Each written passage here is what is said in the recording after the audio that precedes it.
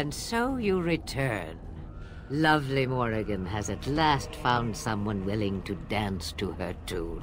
Such enchanting music she plays, wouldn't you say? Why dance at all? Why not sing? What has Morrigan told you? What little plan has she hatched this time? How true. So says the shoe to the foot and the foot to the leg. We move as one, whether we like it or not. But if I am to guess, I would say Morrigan has discovered something. Something shocking that requires her defense. Yes? Ah, but it is an old, old story. One that Flemeth has heard before, and even told. Let us skip right to the ending, shall we? Do you slay the old wretch as Morrigan bids, or does the tale take a different turn? The truth, as if it were nothing. How like a man. No, no. Far better the lie. Far better the comfort of blankets and shadows and a mother's love. Morrigan wishes my grimoire? Take it as a trophy. Tell her I am slain. We believe what we want to believe.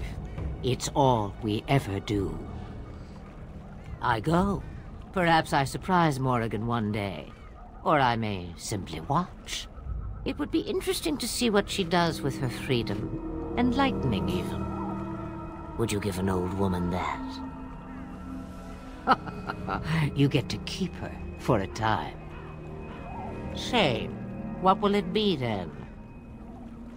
It is a dance poor Flemeth knows well. Let us see if she remembers the steps. Come. She will earn what she takes. I'd have it no other way.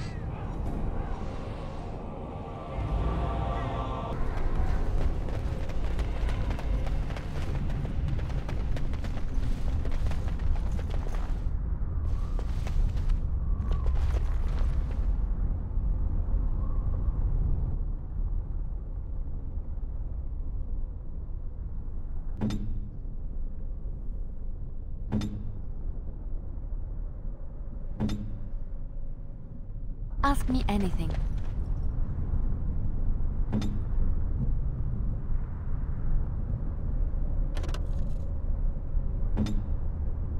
I shall do so.